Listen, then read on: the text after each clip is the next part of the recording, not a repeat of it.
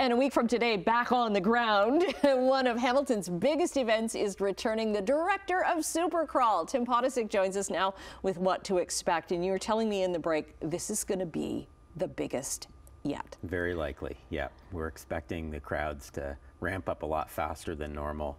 Afternoons to be a lot more dense than they have in the past, and obviously the evenings will probably be crazy busy. Yes, so, yeah. Because it's the first time since the pandemic that people are going to be allowed to flood into James Street North again. Yeah, no restrictions, no rules, and back down in the urban center, so really excited for it, yeah. Okay, it's all about music and about art. Let's go over some of the big acts that you brought in for music this year. Yeah, again, it's very diverse. It's an eclectic group of things, and I try to position the weekend so that there's something for everybody.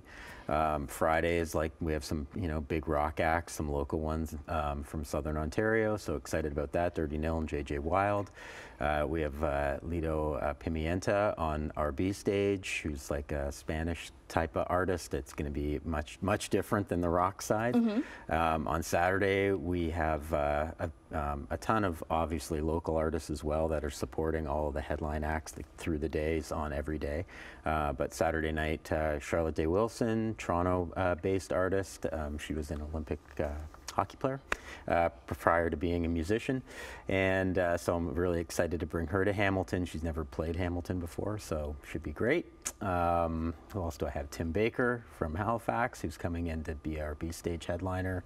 And then on Sunday, we're topping it off with the Hamilton Superstars, which is just a super group of local Hamilton musicians that are going to headline our B stage. And then on the main stage, we have Sarah Harmer. That's just awesome. And do you find that the draw of Supercrawl now, that people know about it across the country and probably across North America, they want to come to Supercrawl, they want to perform? Oh yeah, no, I mean now I'm shooing people away at this point, which is fantastic, because at the beginning it was the other problem was please come on, come to Hamilton, this is play downtown Hamilton, and people were like, what? I don't know. And then of course, times have changed, things have changed. Hamilton's a much better place than it was 20 years ago. Still good 20 years ago, but different in the downtown.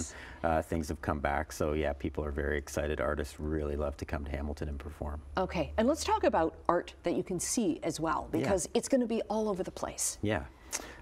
We have some very interesting art installations this year. We have our 2 murals that we've put up on buildings downtown. So they're up by James and Wilson area, and they're kind of now we have a second mural on a building, and you can kind of see them both in tandem with one another. So it's kind of an interesting experience. And then down the street further, we have some Indigenous artists that have put together films, and we're buckling them all together. So we have 6 films that'll be on a huge screen, and that will be running all day long. And they're shorts, so you can come watch the films. And then we have Brandon Vickard. It's kind of my favorite thing. So I've been waiting, hopefully trying to get this, but he has an astronaut space-themed installation piece that has 3 pieces, and it all has to do with space. Very relevant with things that are going on, Artemis, these days, in space. So I'm really excited to have that on the street. And I don't want to give away too much because it's really cool. Is it going to be a rocket launch on James Street North? No rocket launch, no pyro. At least I haven't been told. So fire department, if you're listening, if it happens, I didn't know. But no, it's mostly just installation pieces, but and it's interestingly planned, all free. Yeah. All free. Okay, we've got about 45 seconds left, but advice for first-timers if you've not been to Supercrawl. How do you get there? Well, I mean, it's pretty easy. I always recommend, if you're coming from the west, stay on the west, because the closure's 18 blocks, so it basically cuts the city down the middle. So if you're on the west, stay on the west. If you're on the east, stay on the east. Don't try to come across the city.